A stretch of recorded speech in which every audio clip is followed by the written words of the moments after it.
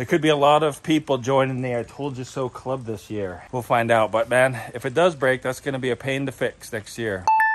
Good morning, guys. Welcome back to our off-grid homestead here in North Idaho. Look at what we've got here, huh? 48-inch pallet forks for the tractor, because we've got something coming up today that we're gonna actually need those things for. But first, Tux gets a special treat today, huh? This is not a sponsored video, and we don't have a subscription to BarkBox, but our friend Heather from over at 'Cause We Can Farms, she gave this to Tux, and so let's open it up. Tux, are you ready for your surprise? Are you ready? What is it? What is it? Wow. Oh, he sees something squishy. What is it? Oh, wow. This is like a really high quality toy. It seems kind of sad to give it to Tux just to chew up. Okay, sure. You can have it. Tux is definitely interested in the toy. Do you want it? Okay, we'll let him have it.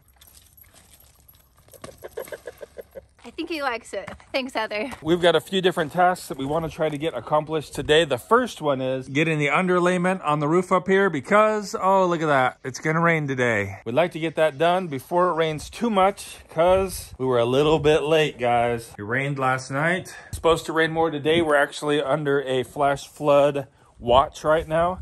And so we want to try to get that underlayment on before it flash floods. I got this feeling of fire inside. Watch me reach up, pull the sun from the sky. I'm all done waiting for life to arrive. I'm gonna make today mine.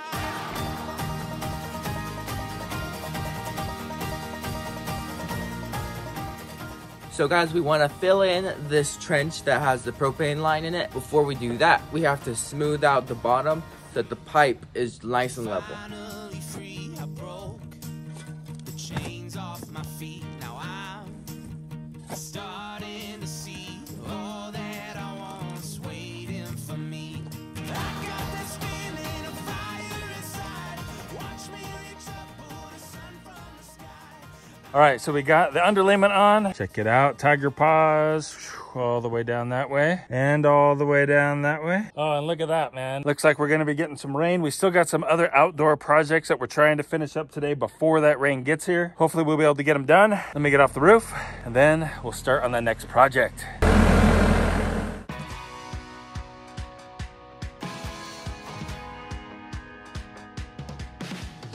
Man, look at that, Seth. It's raining right now. Rain. It's nice. Perfect Finally. timing, man. Yeah.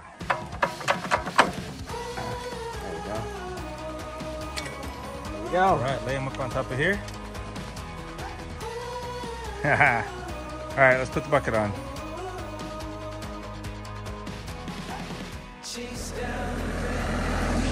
Seth's the chicken, he wanted me to move. He did a good job. First time.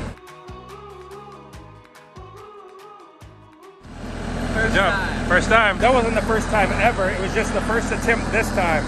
It's hard to get those things to line up perfectly the very first time, but he did it. There's what it looks like from down here. Looking nice. And you guys were talking to me about the rafter tails and how you guys are concerned that there's not enough left here because the bird's mouth was so deep. You could very well be right. We didn't do it according to the rules. So we've got about 2 inches of rafter tail like left there from the bird's mouth, right around there. But we do have this 2x8 fascia here that is connected to, you know, it's connected over here, goes all the way across over to there. And so hopefully that 2x8 will spread out the load when the snow falls from this roof right to here. Nailed on that OSB really good, like every 6 inches going up there, so that hopefully it's really gonna tie in all of that together.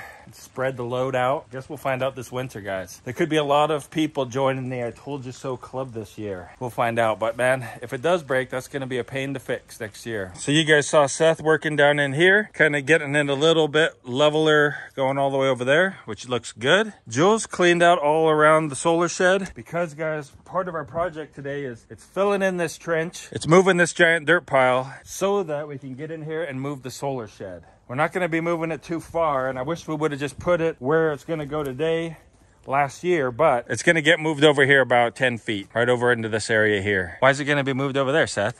I have no clue. You don't know? Nope. You guys don't tell me these things. Need to know basis. We need to move it because there's gonna be a deck all along here. It's gonna come out from right here 12 feet this way, which when it comes out 12 feet from there, it'll put it right about right here. It's super close to the solar shed. There'll be a post right here, and then we won't be able to move the shed at a later date because, well, you'll see how we're gonna move it. There's probably a different way to do it, but this is the way we're gonna do it.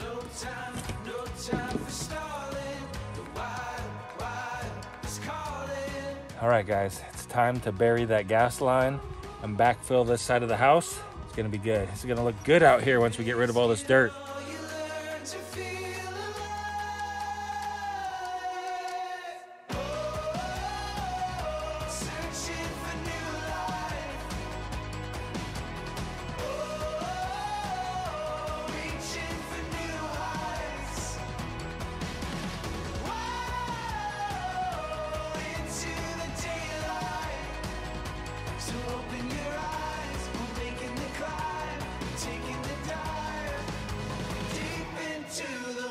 This dirt over here that came out of the hole for our well is actually really bad dirt. So we're gonna grab it and use it for a little bit of our filler dirt. Hot dreams on the horizon, our fears leave them behind us now.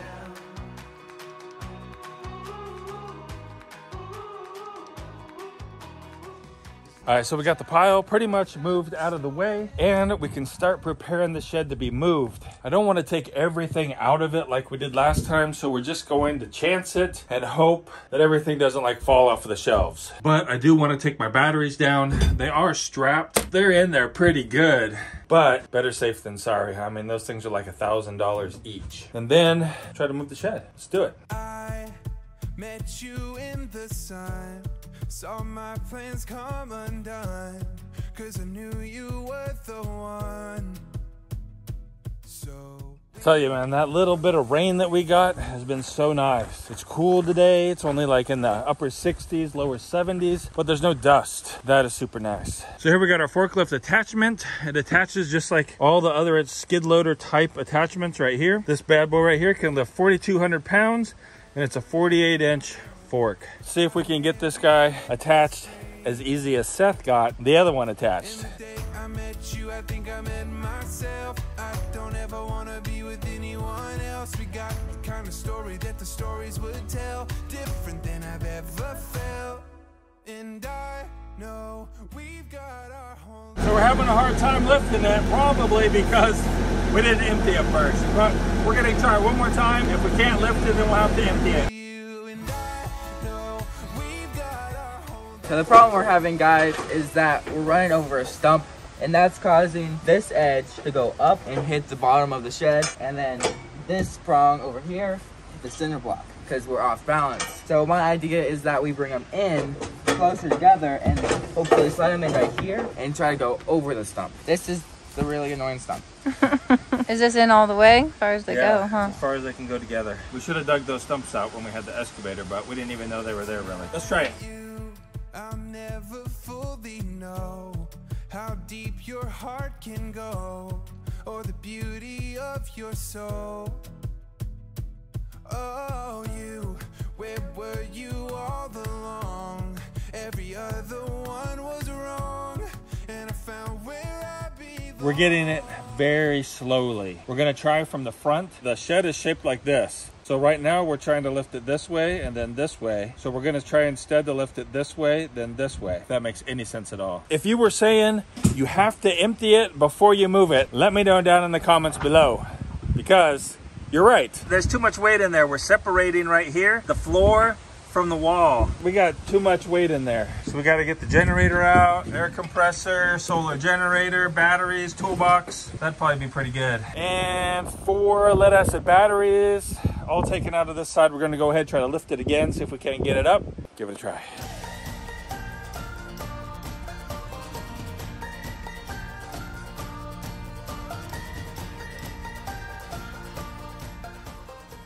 It's coming up, man. Slowly but surely, we're getting it up. It is a little sketchy, though. What are you so excited about? Yeah, look at that, guys. That doesn't look very stable, does it? Got a log, cinder block, and then 2x6 pieces on each of these corners. It might be almost high enough, guys. Well, we'll drive the tractor around, back the trailer up, take a look at it and see. Maybe we're just gonna have to lift that other side up, and then we can back it under. Maybe. We're gonna back the car up and see how high we need to go still. All right, you guys, we're back. We're back. I don't think we're there yet.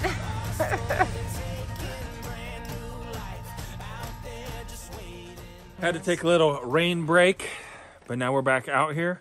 We're gonna hand roll the trailer underneath it so we don't push it with the car or something. We can be a little bit more careful by hand. Yeah, you're gonna have to go one way or the other. One way or the other. This is the problem right there. We have a ground rod. Let's put this tire down at that end to make it a little bit lighter. This tire that's all muddy. How'd it go muddy? Seth was jumping on it. He's 14. What do you expect?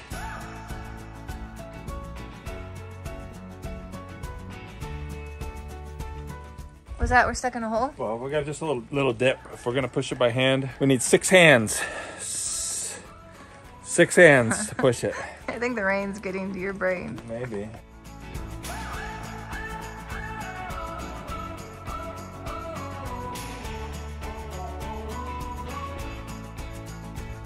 There's no better day. It's time to get away. I wanna see it. What you got there, Seth? So guys, we pulled away the shed finally, and this is what we found. We found 19 eggs hidden underneath the shed. Bad chicken. Yep. Think we should eat them? No. You don't like rotten eggs? Yeah. Hey, what do you say? Feels like a perfect day. Get lost and find our way. So we quit working last night, guys, because it was just raining too much. Came out today, just start working, and check this out, man. This wheel is supposed to be attached right here.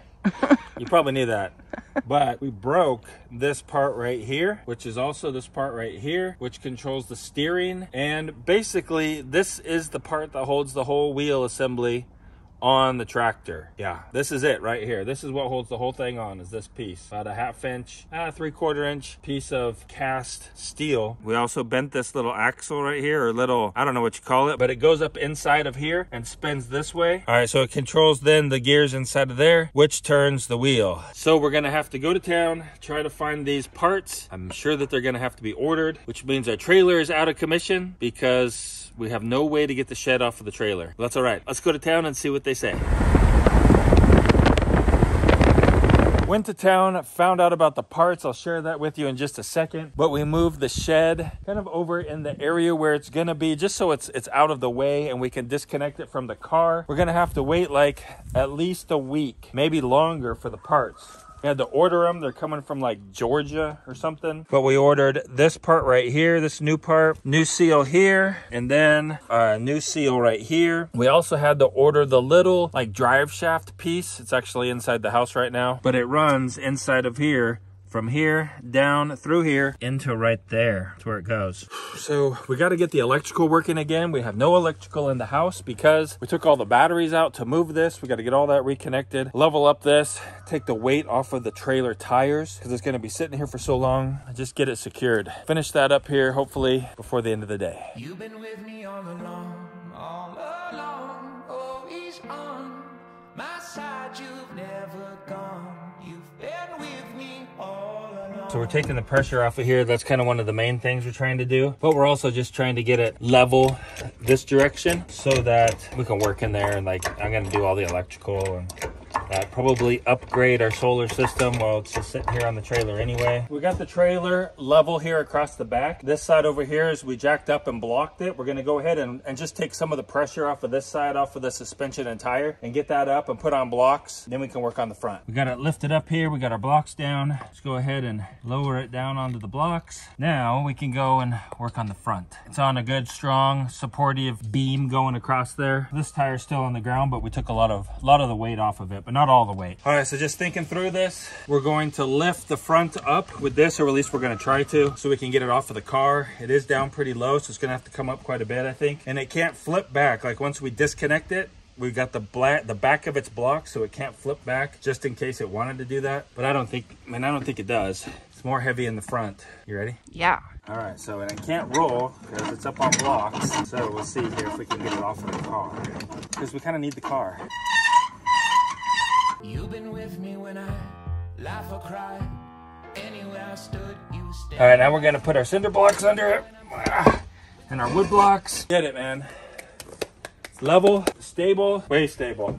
Door, pretty level. Doesn't want to really go one way or the other. Thank you, Jules, for your help. Seth helped. And Seth, thank you. We did it. We got it up here. It's level, it's sturdy, but we need to get the batteries back in there because Jules wants a shower, and our trailer is out of commission until we get the tractor fixed. We've got roofing coming in a few days. We've got lumber that we need to build the deck we got to go get. So hopefully there's somebody that will let us borrow a trailer. Hey, Jules, you carried a bunch of these over here? Uh-huh. They're way lighter than the lead acid batteries we moved out. Super much lighter. One-handed. Yeah, I think my back was sore and tired from the lead acid ones yesterday. There we go. Now we just got to wire it back up.